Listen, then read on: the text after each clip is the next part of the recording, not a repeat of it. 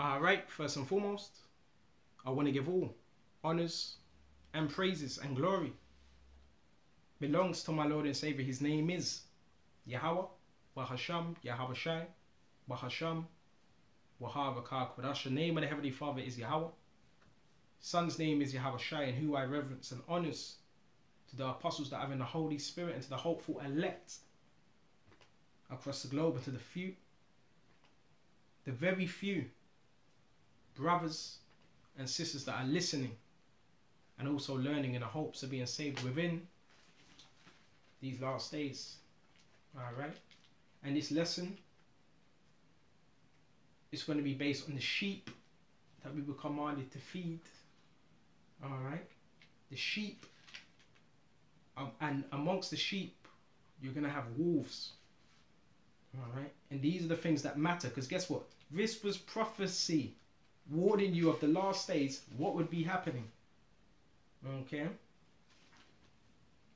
so let's start off with John Babakasha,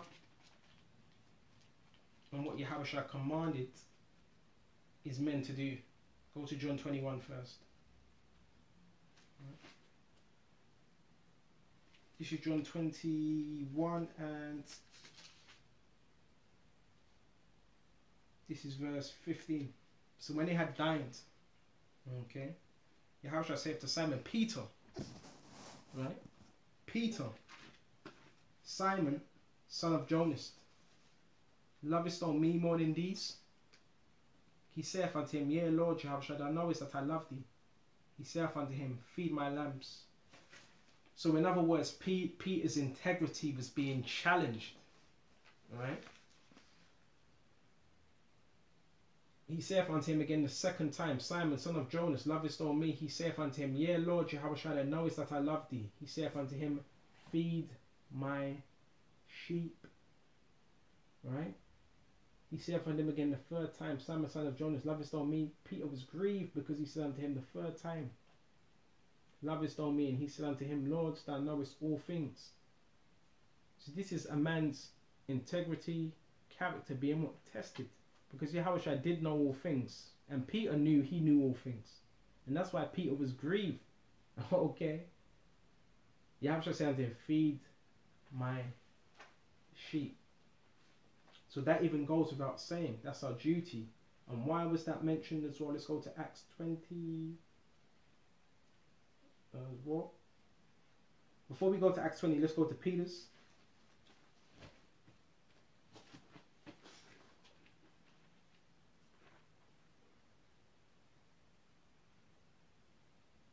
It's Peter's 1 and see if I can find it. Oh, here, right on it. This is 2 Peter's, not 2 Peter's, 1 Peter's 5th chapter, right? And 2. It says, Feed the flock of the Most High, right? Because this is Yahawashi's sheep. In John 17, it talks about the Heavenly Father gave these to what? Yahawashi, right? Feed the flock which is among you, taking the oversight thereof. So you have a duty, you have a flock of sheep that are listening. The sheep are the children. I didn't mention that the sheep are the listeners, the children of Israel. They're the sheep. Taking oversight thereof, not by constraint. Constraint. Type in that word, see what comes up. We don't want to be constraining when it comes to teaching this word. Oh, do I have to? Or do I have to teach today?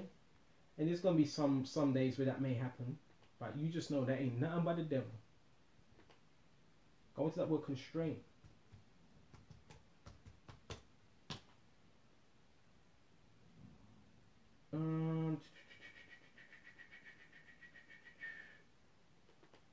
Check it out. Constraint, restraint. We didn't come into the truth to be restricted on what to say without constraint. Vulgar Latin from constrictus. To bind together, to tightly, to shackle, to chain.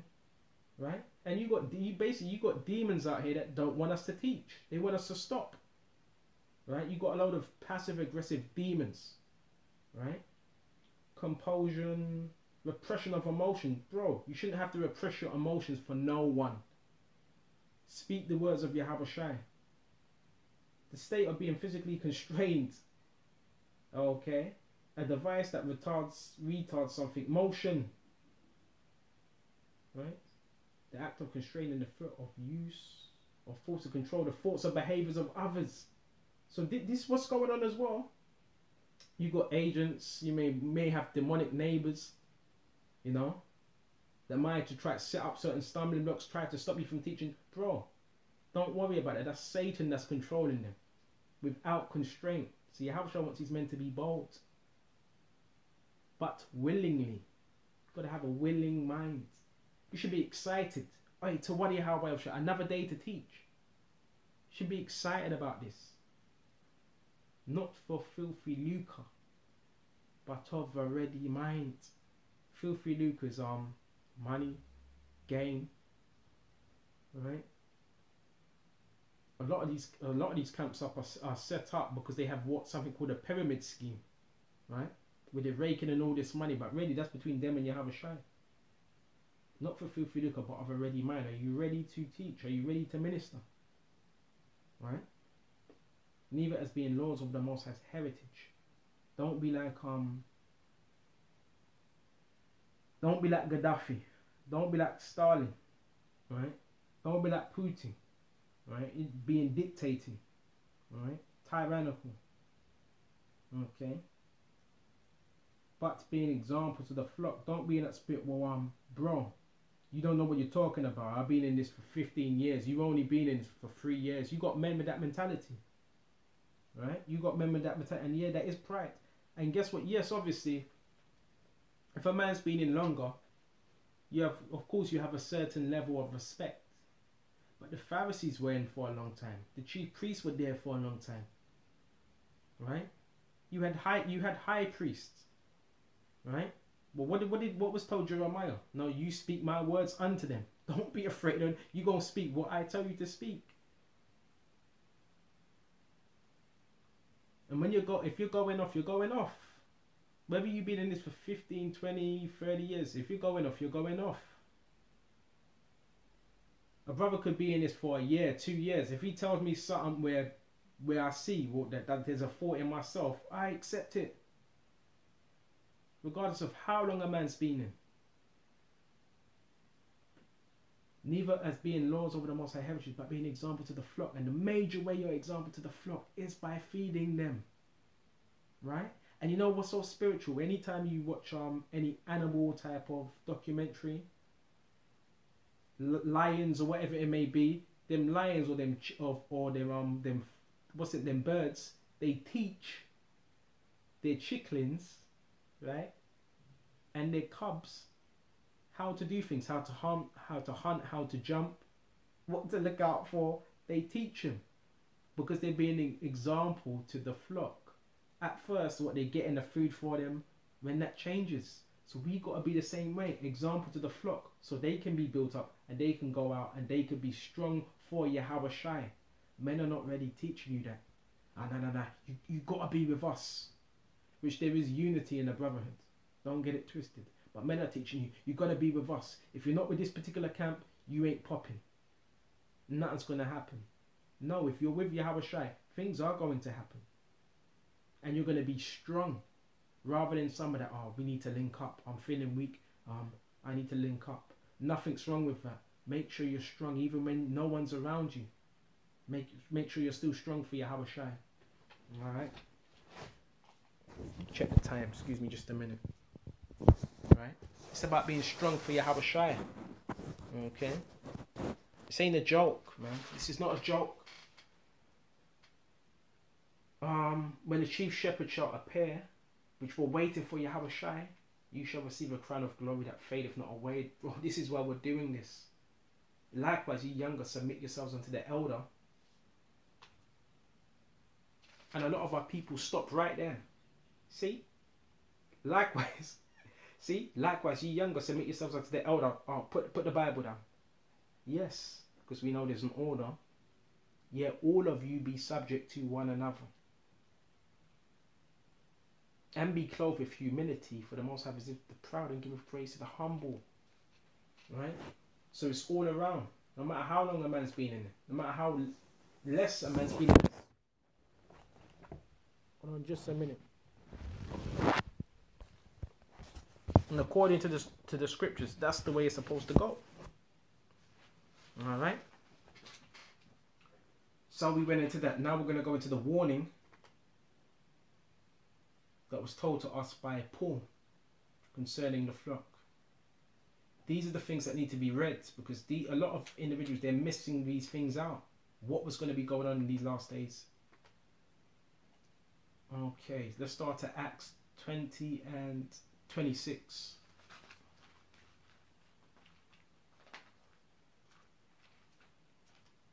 Alright. This is Acts 20 and 26. Wherefore I take to you to record this day that I am pure from the blood of all men. Alright. In other words, innocent, because Paul, he didn't hold nothing back. Anything that was wrong within the teachings, anything that he saw that was off, he didn't turn a blind eye to it. Right? His dealings were right. Right? In other words, unstained with the guilt of anything, blameless, sincere. Alright? So let's continue.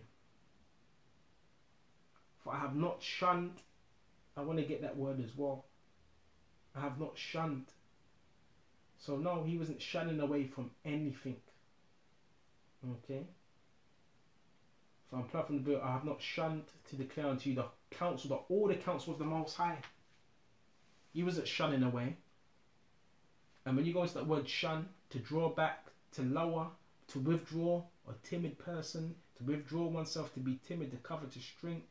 Can't be that way. I know, but I know him. I've been labouring with these men. And you're still seeing things that are not right. And of those who for timidity hesitate to avow what they believe, to be unwilling to utter from fear, to shrink from declaring, to conceal, dissemble. So how can you call yourself a minister of Yahawashi if you're shrinking to say what really needs to be said?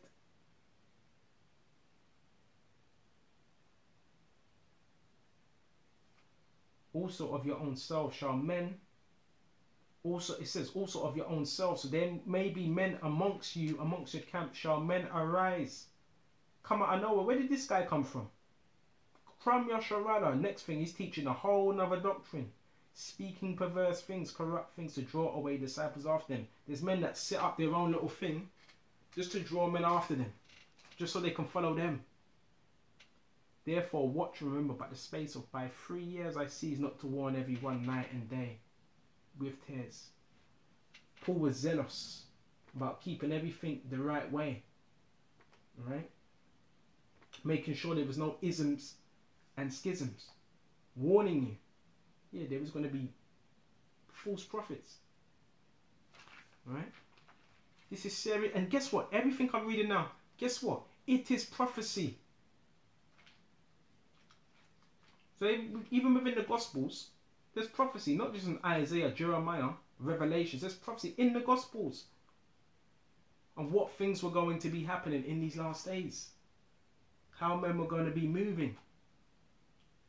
Who were the true prophets going to be? Who were the false prophets going to be?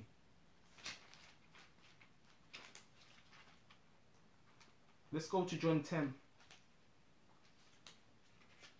And this was, again, this is Yahawashi warning, right? Warning his men, right? His followers, his believers, what to look out for, how to identify if someone's trying to lead you on the wrong path. It's the parable of a good shepherd. Alright? So let's get through this, and Lord willing, this is edifying. Verily, verily, I say unto you. I want to look at this word verily. Firmly, metaphor, faithfully, truly. Right? Okay, truly, truly, truly, I say unto you, he that entereth not by the door into the sheepfold, and the door would be known as a gateway. Right? So there's only one gateway to Yahawashi. And when you go into that, it says, in a parable of a metaphor, the door through which sheep go in and out, the name of him who brings salvation, that would be Yahawashi, to those who follow his guidance. So we got to do this the right way. An open door is used of the opportunity of doing something. The door of the kingdom of heaven, like to a palace, no, that's the physical. No. Denotes the conditions which must be complied with in order to be received in the kingdom of the Most High. So there's a particular order and way we have to do things. Of Yahawashi, it's Yahawashi's order. Alright? Whoever's not entereth not by the door into the sheepfold, but climbeth up some other way. If you see someone climbing up a house, you might think, well, what's going on? Something's looking dodgy here. The same as a thief and a robber. Right? Because they're not coming in the right way. You knock at the door. Right? But him the porter openeth. But he that entereth in by the door is the shepherd of the sheep. Excuse me. Right? That's how you know you're a true shepherd. Because you're entering in by the door. To him the porter openeth, and the sheep hear his voice. And he calleth his own sheep by name, and he leadeth them out. So it says the sheep hear the voice. Because sheep, you look at sheep, I've done it as well, may have shouted to a sheep, want it to come over, it doesn't, because it doesn't recognize, it may not recognize you. The sheep recognize the voice of their owners, those they trust. And he calleth his own sheep, right, by name, and leadeth them out. And when he putteth forth his own sheep, he goeth before them and follow, and the sheep follow him. It says he goes before them. You ain't going to do none of this rubbish where you're standing behind your sheep, you're standing behind them, watching them like a tyrant. You're standing in front. And we're going to do it this way, but I'm going to lead.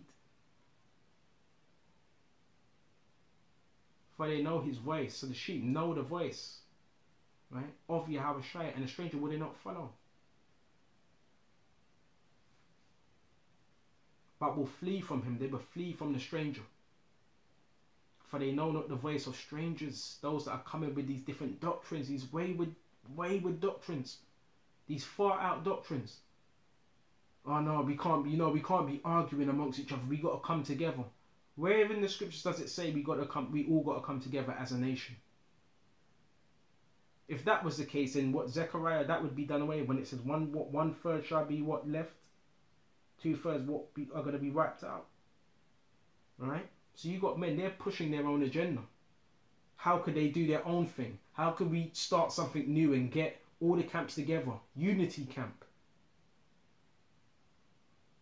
Yeah, it's a good gesture, but it's not of that's not of Yahawashi. The unity, the scripture says, how pleasant is it for brothers to dwell together in unity, even within that scripture.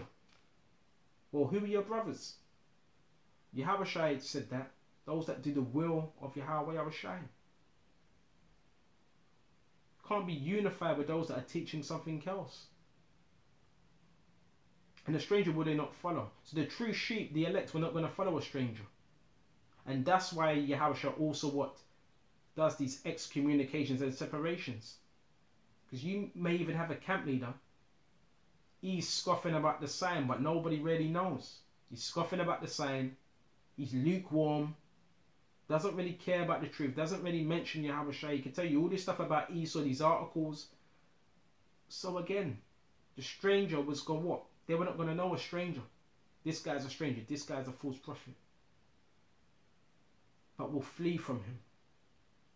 For they know not the voice of strangers. This parable spake unto them. But they understood not what things they were which he spake unto them. Then said Yahawashi unto them again. And this is what I love. He would always break down the parable. Most of the time when you read his parables, he would break it down a second time.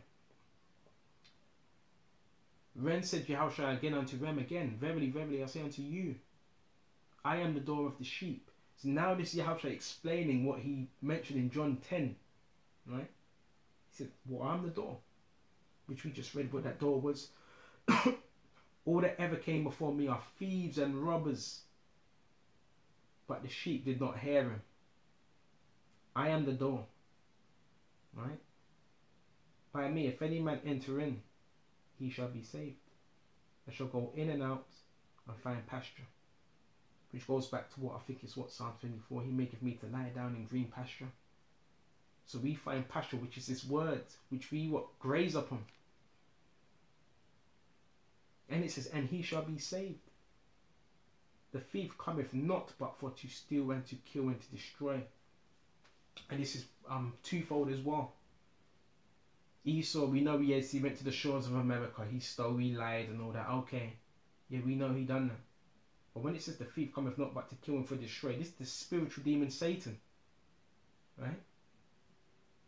He wants to take what you have, kill and destroy. That's a narcissistic spirit. That's a Jezebel spirit. Also, that's the Ahab. That's what spirit he had. Thief cometh not but to kill. Thief cometh not but to kill and to destroy. That sounds like a narcissistic spirit, and Satan is a narcissist. He's a control freak. I am come that they might have life. We have life through Yahawashi, and that they might have it more abundantly. I am the good shepherd. The good shepherd gives his life for the sheep. And that's why we make sacrifices for this truth. But he that is a hireling goes into what? A mercenary. Right? Esau just may give you some money and say, you know what, we want you to teach this, teach that. If you sign this 501c3 charter, but don't mention this, don't mention that. Right? That's a wicked hireling. And not the shepherd whose own sheep are not seeth the wolf coming. So you see the wolf coming with them wayward doctrines. You see it and leaveth the sheep and fleeth. This is called controlled opposition. Right? And I see what's going on. And others the elect are gonna wake up to the skullduggery. And the wolf catcheth them and scattereth the sheep, because that was the plan from the beginning. Right? The hireling to leave the sheep and have them caught up with the wolf. It's alright, it's alright. We got somebody else that will cover that. That's controlled opposition. The hireling fleeth because he is a hireling and careth not for the sheep. Right? So a hireling doesn't care for the sheep. And a hireling, what's the major sign of a hireling? Someone, yeah, that's lukewarm. They may do a video every 5 days, 7 days. That's a hireling, right? You have certain exemptions, but not just that. He doesn't really teach you Yahawashi. That's a hireling. Then he may come to camp, leave camp, you don't see him again. That's a hireling. He was paid to do an unpleasant job. He doesn't care for the sheep. He's about his own belly. He was hired just to turn up. I am the good shepherd, and I know my sheep, and I am known of mine. Yahawashi already knows who are his. As the Father knoweth me, even so I know the Father, and I lay down my life for the sheep. Other sheep I have which are not of his fold. Right? Northern tribes, them also I must bring, they also must hear my voice, and they shall be one fold and one shepherd. That one stick, which is mentioned in Ezekiel. Therefore doth my Father love me, because I lay down my life that I might take it again. No man take it from me, but I lay it down of myself, and I have power to lay it down, and I have power to take it again. This commandment I have received of my Father. And after that there was a division among the Jews. But you see how important it is to feed the sheep, because there's many grievous wolves, and the scriptures told us this would happen in the last days. You would have many grievous wolves. And a lot of these camps are set up so you would be confused. Well, who's got the truth? Well, who do you go to? You read the scriptures. Yahawashi, he is the truth. You trying to look at every camp. Well, who's got the truth? Who's got this? Who's got that? You lead on Yahawashi. Within these camps, you've got certain men, yeah, that have the truth, but you've got certain men that have the truth, but they're still corrupt with the truth. So who do you lean on? You lean on Yahawashi. Yeah, men are going to teach you things. Men are going to teach you this and that. But who do you lean on? You lean on Yahawashi. And he knows his sheep. Matthew 24. And 11. And many false prophets shall rise and deceive many. It says many. It doesn't say a few. It says many. So most of these videos you watch, not all, most of them, were going to be false prophets. It says many shall arise and deceive many. And many were going to be deceived. This is not a world-friendly thing. There's only going to be a few that really understand Yahawashi. Right? And really have that spirit of Yahawashi.